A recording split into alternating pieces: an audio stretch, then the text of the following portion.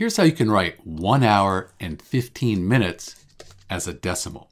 So first off, we have our 1 hour. Let's just leave our 1 hour alone. That's going to be the whole number in our final number. And let's focus on the 15 minutes because we know that 15 minutes is less than an hour. So that's going to be our decimal. So we could think of this as 15 minutes. If we want to get it to hours so we can add those two together, we're going to divide by 60 minutes.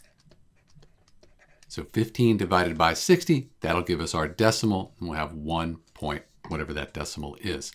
Do note, though, that 60 minutes, there are 60 minutes in 1 hour. So when we divide, minutes are going to cancel out. We'll be left with hours.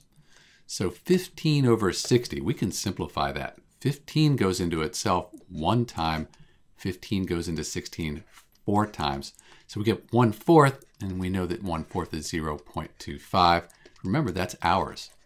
If you didn't know that 1/4 is 0.25, you could divide 1 by 4 to figure that out. So now we have hours here and here. Our 1 hour plus 0.25 is 1.25 hours. So when we convert 1 hour and 15 minutes to a decimal, we get 1.25 hours. This is Dr. B. Thanks for watching.